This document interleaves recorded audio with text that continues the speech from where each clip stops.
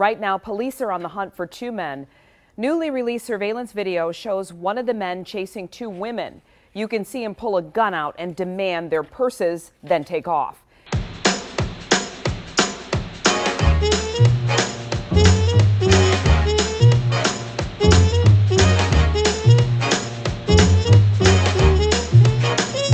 John Doyle in. Heck off, commie. Hello there, pals and gals. Welcome as always to Heck Off, Commie. I always feel weird playing the intro when we're going to talk about something dark. Because, you know, I just showed you a video of my mother having her life threatened, and then it just cuts to the do-do-do, do-do-do-do, and so, you know.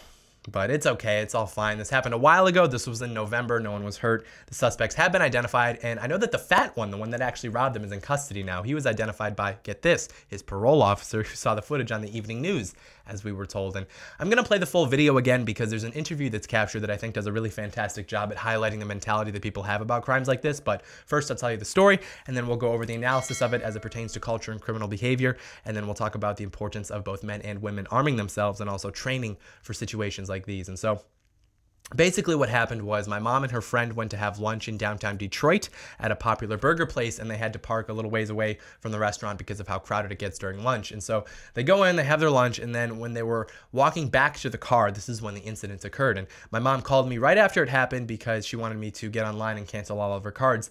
And this was so poorly timed because anytime my mom calls me, I always answer as a different retail employee, like just to mess with her. And so she calls me and I, of course, answer, "Oh, well, thank you for calling the Home Depot Equipment Rental Center." And she's like, "Johnny, I just got robbed at gunpoint." And I was like, "Man, this location's actually out of circular saws until Sunday. Does that work?" And then she was able to convey to me that it was not a joke. And I was like, oh. And so we got online, we canceled her cards. And so all she ended up losing was like $16 in cash. And then they made a couple purchases with her cards at gas stations nearby later in the day, which of course was stupid on their part because then the police were like, I wonder if they have security cameras like every other gas station in the continental United States. And of course they did. So buddy over here is going to prison now over $16 and some snacks.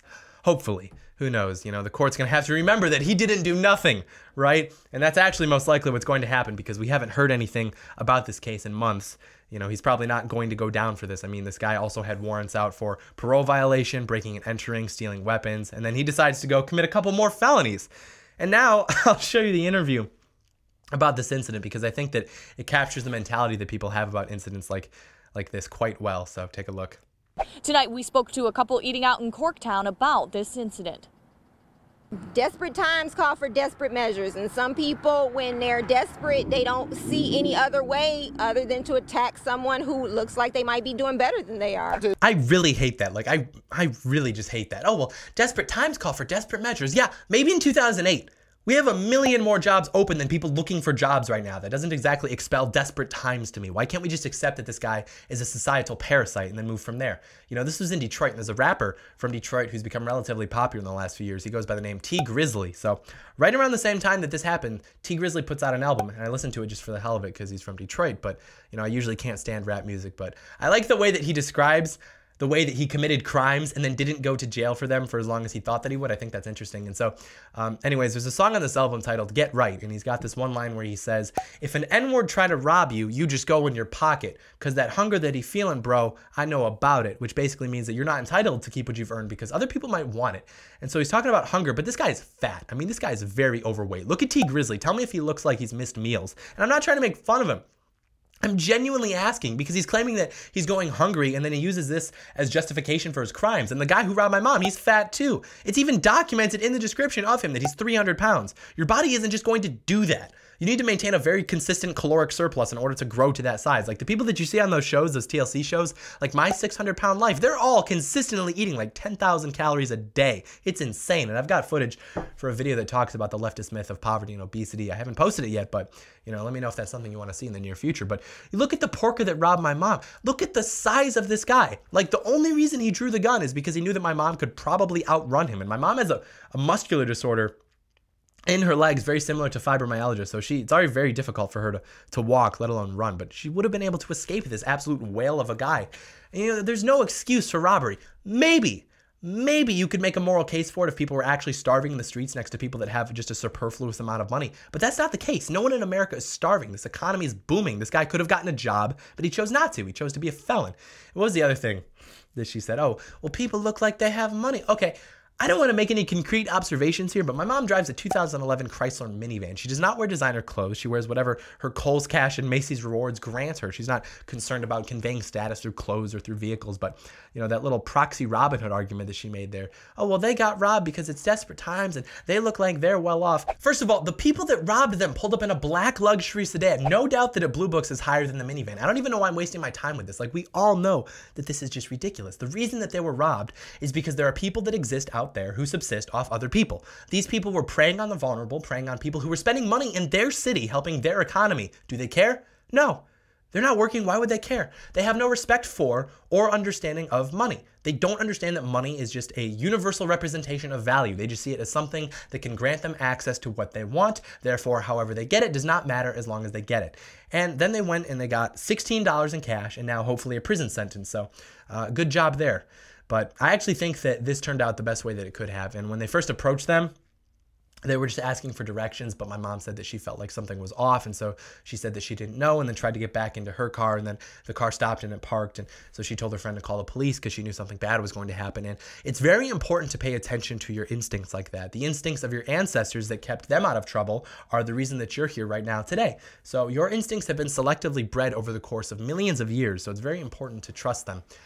Men, you need to be armed. If you are a man who can legally own a gun but does not own a gun, what are you doing?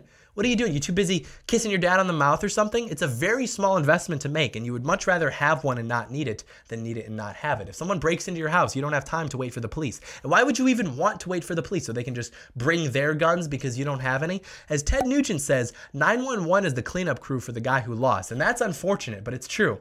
The iron law of nature is that you are responsible for your own safety. So take responsibility. Buy a gun. I also highly recommend getting a concealed pistol license, but at the very least, you should have a gun in your house and have a plan of what to do if you need to use it, which will hopefully never happen. Men, you also need to train your women in how to defend themselves. Ideally, you would get them a concealed pistol license too.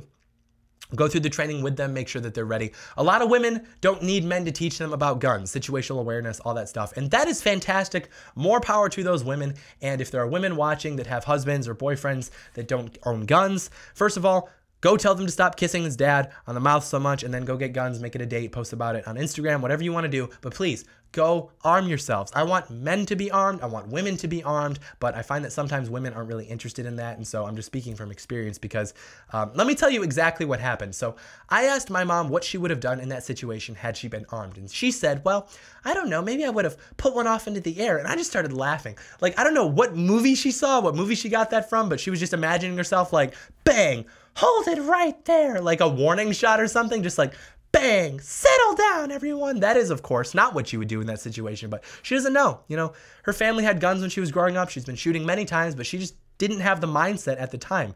You know, if my life is in danger, there are no warning shots. You shoot to stop the threat, and you don't stop shooting until the threat is neutralized. She just doesn't know that. And so I told her that I was very glad she didn't have a gun in that situation because she would have been shot. She would have hesitated and she would have drawn on a drawn gun and then she would have been killed. But after training, she would have known that when she was in cover on the passenger side of the van, that would have been an ideal time to draw her weapon and fix it on the back of the van, because at that point, the guy didn't have his gun drawn yet, and he was yelling at them to drop their purses and running after them. So she could have very easily reacted in the situation to preserve the safety of her and her friend.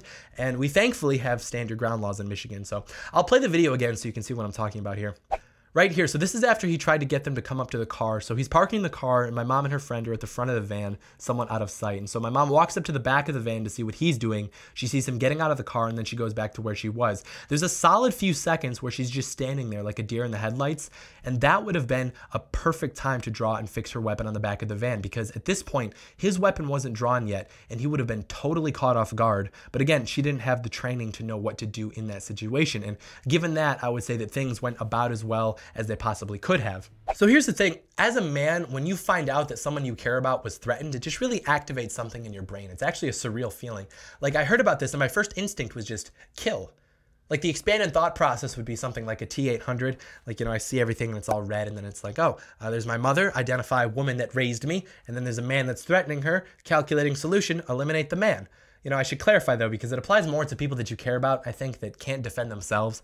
Like if I find out that one of my friends was almost shot, I would be concerned, but it wouldn't activate the same adrenaline secretion in my brain because I would just hope or assume that he's able to defend himself in that situation. And every man out there, I know you can all relate to this, you know, just put yourself in this position. Imagine it's your children or your mother or your sister, anyone in your life of whom you feel responsible for the preservation. And I wasn't there. That's what made me really mad, is that I wasn't there, which is interesting because you would think the first thought would be, oh, I wish this hadn't happened, but it wasn't. My first thought was, I wish I was there so that I could have acted. But some women, some men even, just can't get into the mindset of my safety is my responsibility. I need to be prepared to act. And so the point that I'm making is that if you have someone like that in your life, you should encourage them to accept that responsibility, or at least accept their safety as part of your responsibility by arming yourself. If you haven't already, though, I sincerely hope that you already have. And so I'm going to make a recommendation here. I'm not an expert by any means. This is not a gun review channel. I'm not sponsored. I'm not looking to start a debate in the comment section, but I recommend this to my mom. I really like it. It's a Smith & Wesson M&P Shield 2.0 single stack 9mm. It's very thin. It doesn't print as easily, which is good because my mom and most women, I think, typically wear clothes that are too tight for something like a Glock 19 and a lot of people, oh, well, what about the Glock 43? But it's got just 6+1 capacity, which I don't like. This pistol has 8+1 with the extended magazine. And it fits perfectly in my hand. It's extremely reliable and accurate. I only paid like $320 for it when I bought it. They improved the trigger and the grip a lot since the first model.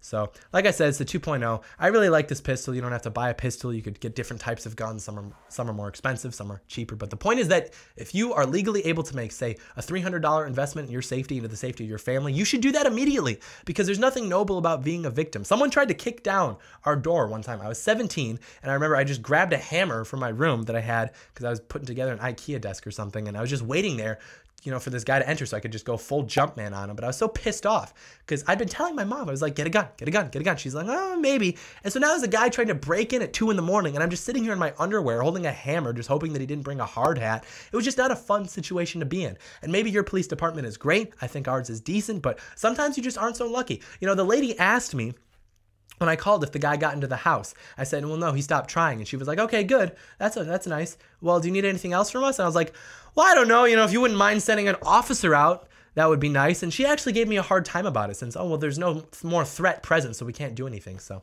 you know, the average response time is about 10 minutes. Obviously, it'll vary based on where you live, but it takes seconds for someone to enter your house and become a threat to your life. Sometimes they even try to, you know, kill everyone quietly, then open the door and let everyone else in so that they can loot the house without having to worry about police. And you don't want that. I don't want that. Buy a gun. Get training. Be responsible. Be safe. If you already have guns, buy more of them. Stimulate the gun market so that other people can buy guns too. Hopefully, you never have to use it, but at least now you'll have peace of mind knowing that if you ever needed to, you could defend yourself and those that you care about. Hey guys, if you liked this video, I need you to do a couple things for me. First, give it a thumbs up. Second, leave it a comment with your thoughts on the best concealed carry pistol. Third, subscribe to the channel if you haven't done so already. Also, turn on post notifications so you get notified when I post.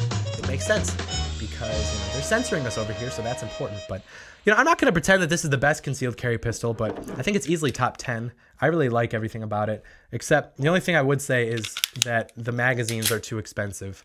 I think the extended magazine is like $25.